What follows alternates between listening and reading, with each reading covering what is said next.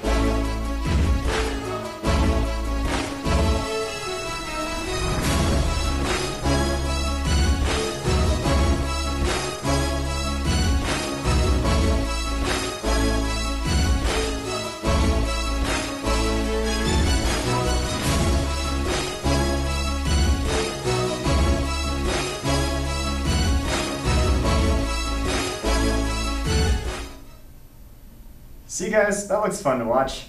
Go ahead and support them tomorrow night. One more thing about football. Did you guys know that somebody in grades K through 8 that's interested in cheering with our wonderful ladies can actually go cheer with them on a Friday night varsity football game? Our Asperia High Scorpion cheer team is hosting their very own junior cheer clinic for grades K through 8.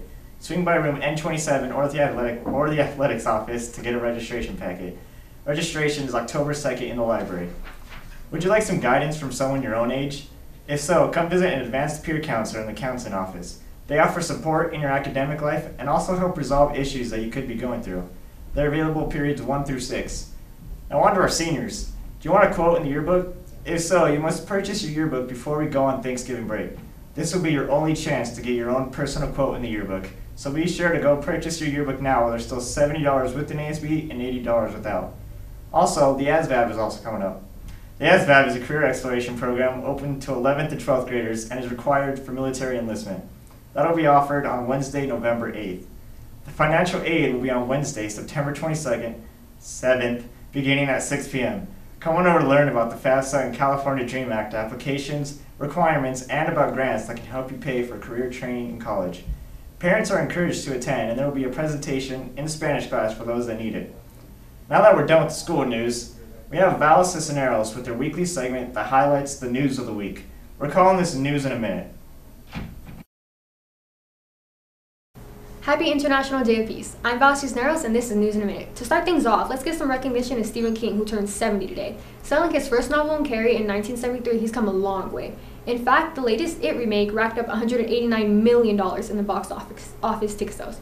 So saying he's come a long way is quite an understatement. If you watched the Emmys this past weekend, you saw Donald Glover, otherwise known as Childish Gambino, accept the award of Best Director and Outstanding Lead Actor in the comedy series Atlanta. Not only did he take home 2 Emmys on Sunday, but he also made history by being the first African American to win an Emmy for working on a comedy series.